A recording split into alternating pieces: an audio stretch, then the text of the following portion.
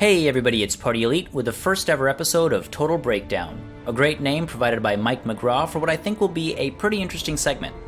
In this first episode, we're going to watch a battle submitted by orokaboss in which Bretonnians take on a dwarf army commanded by Iron Raven 00.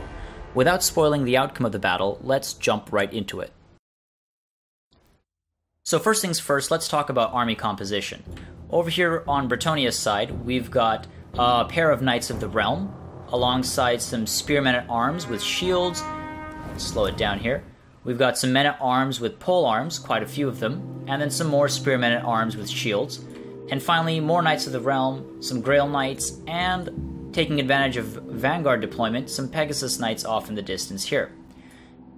The flying units back here, we've got Leoncoeur in charge, as well as two Paladins on flying mounts.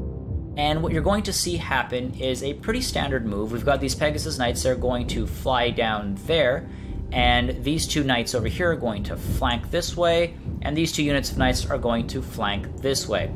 Again, the front line is just going to move straight up and engage, and these flying units are going to get there earlier and try to cause some early havoc. I do want to comment as well on the fact that orokaboss did a good move, ranking up his Spearmen at Arms with shields, into 3 bronze and 2 bronze, because that helps their leadership, their melee attack, and melee defense. So it'll help them last longer in the fight, both in terms of damage output and, defense, as well as morale. Now, on the Dwarven side, we've got a pair of Quarrelers, which, to be frank, I think should have been replaced with either Quarrelers with great weapons, if you're planning on using them in melee for some reason, or Thunderers, because when you're up against Bretonnia, you're facing a decent amount of armor. You know they're going to come in with Knights and Pegasus Knights, etc., and they all have armor, so don't go with Quarrelers that don't have armor-piercing damage. Now, beyond the Quarrelers, we've got quite a few units of artillery, some organ guns, cannons here, and when it comes to the infantry itself, we've got Dwarf Warriors, a fair number of Longbeards, accompanied with 1 unit of Ironbreakers, and a unit of Hammerers. So, overall a decent composition, though I feel like there are a few too many artillery units. I think there could have been some better balance here. A unit of gyrocopters would have been quite wise. You can bait Pegasus Knights in with gyrocopters and then gun them down with Thunderers or Quarrelers. And gyrocopters also help against Bretonnia because they've got high mobility, and you want to take care of them using gyrocopters. With all that said, though, let's go back to normal speed and see how this plays out. So again, these Pegasus Knights are coming in from the back.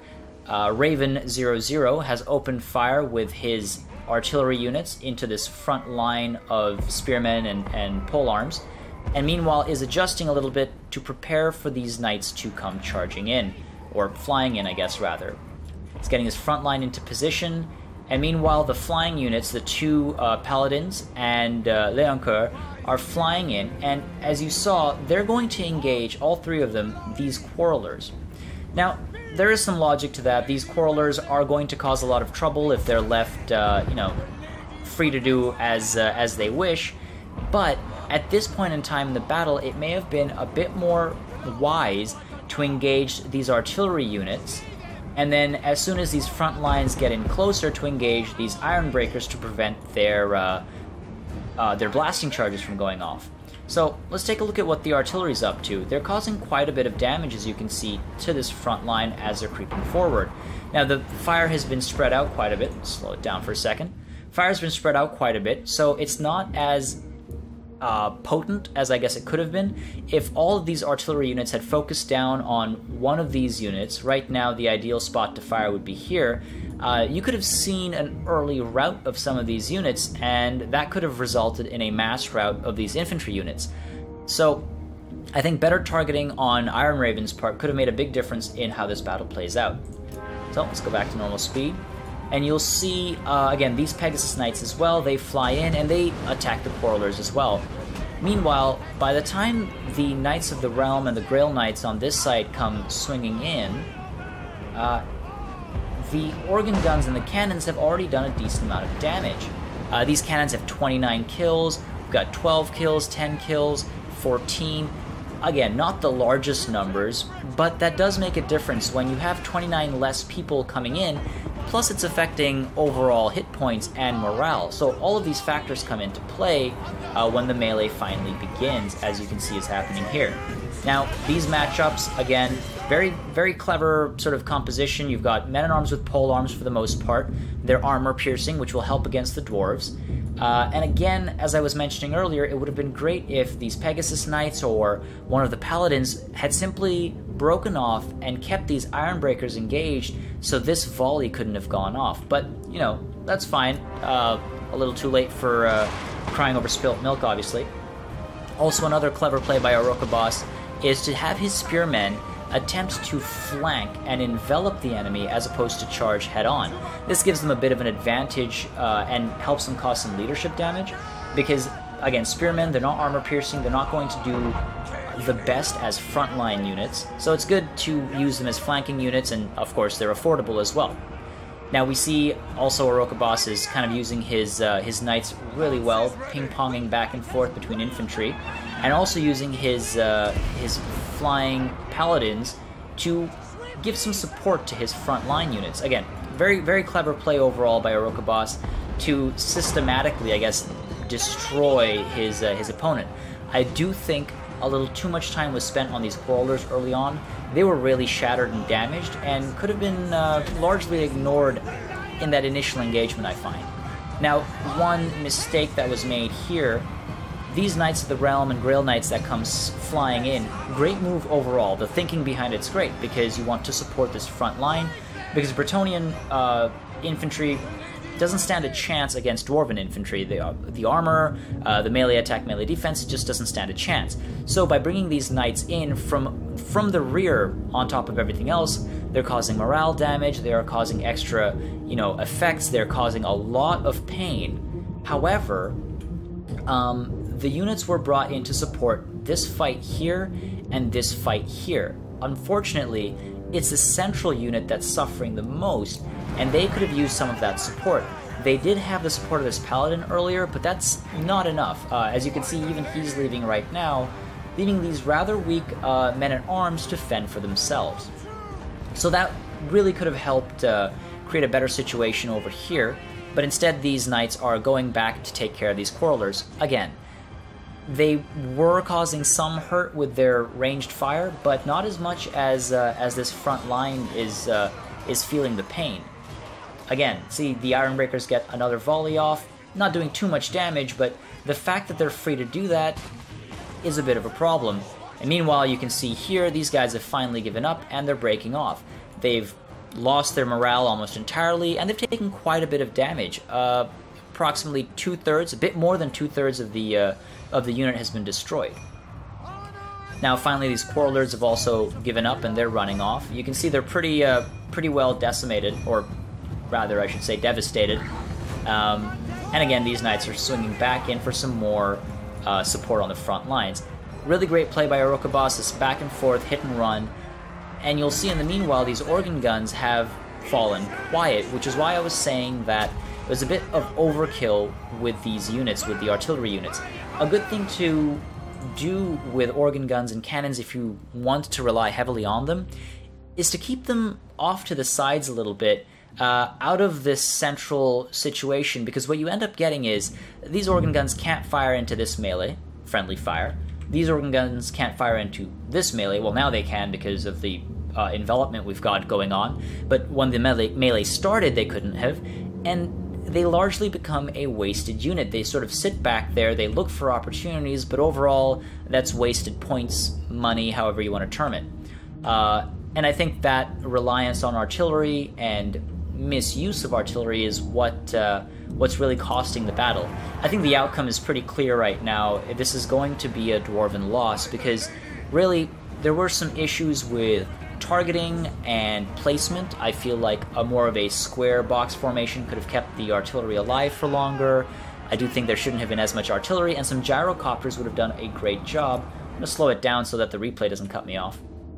The gyrocopters would have done a great job just staying above, flying around, making sure that these melee units up at the front could have broken sooner, and even just doing that. If these men-at-arms had been broken sooner by Iron Raven, the various, Ironbreakers and Longbeards that were engaged in the front could have been pulled back to help fight the Grail Knights and the Knights of the Realm. With that said, clever play by orokaboss, making sure that those units stayed engaged so they couldn't make quick work of the Knights of the Realm and the Grail Knights. Now we've basically got cleanup going on right now. These knights are going to be charging around, making sure none of these dwarves make their way out and home to safety. But overall, orokaboss has done a great job doing a flanking maneuver, coming in from the back with the Pegasus Knights. Really, really well played, but it's those small decisions such as where to support on the front line, and also the timing of the advance, which was a bit of an issue, which has resulted in all of these losses. More men, more Bretonnians died than necessary. Really what could have happened is this front line charge forward could have started a little bit later, so that the knights arrived moments before the infantry was sort of right up in the grill of the dwarves, so to speak, because that would mean less time under fire from the artillery and just causing more sort of wastage on the artillery, or on the dwarven side rather. Now again, just making some quick work of what's left of the dwarven army, running back and forth, and really just cleaning up the mess that's been left behind. But I think this is just cleanup now. We can skip ahead to the end and take a look at the results. Well played by orokaboss. It was a Pyrrhic victory though, simply because of those small errors here and there. Now you can see here, orokaboss was actually outnumbered quite a bit, and the overall quality of the units was probably leaning on Ironraven's side. He has a good overall composition, though he could have gotten rid of at least one unit of cannons. I think both units of cannons could have been axed and replaced with some gyrocopters with brimstone cannons, because that would help lure Pegasus Knights into a trap of Thunderers. In this case, we've got Quarrelers. They should have been Thunderers or Quarrelers with great weapons, because they were engaged in melee quite a bit. And if they were engaged with melee with their great weapons, at least they would be causing some damage. Right now, they only have 1 and 2 kills respectively. Really end up being a waste of points. And you'll see also, overall, when you're looking at it from Bretonnia's perspective, these kills really stack up, 29, 26, 13, 22. But when you're looking at the investment for the dwarves, that really doesn't, the math doesn't add up. Meanwhile, you can see here on the Bretonnian side, the cavalry was really efficiently used. It's just that if they had been targeting more appropriate units earlier on, they could have saved a lot of these units a lot of hurt. Again, it's a Pyrrhic victory just because of those small indecisions there, but otherwise, overall, great play by orokaboss, I think. And with a few sort of adjustments to composition, Ironraven could have provided a significantly better challenge, especially considering how orokaboss was really not prepared to defeat more than, say, 1 unit of gyrocopters with brimstones. Just 1 unit of Pegasus Knights, that could have gone very poorly, but fortunately, Ironraven's build was not up for the task. Poor composition and a little bit of mismanagement in terms of army placement and how to engage the enemy is what cost the battle. Hopefully this was helpful, seeing this battle broken down and broken apart from both sides. And if you guys saw something that I missed, feel free to comment and let everybody know. Again, I see this as sort of a collaborative learning atmosphere.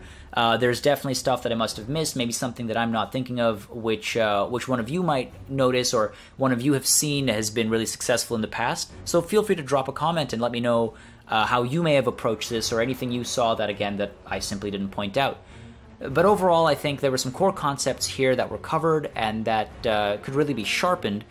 Stay tuned for more episodes coming along. If you can think of any ways I can improve this segment, do let me know. But other than that, if you'd like to see more Total War content, make sure you subscribe to this channel, and I'll see you on the battlefield.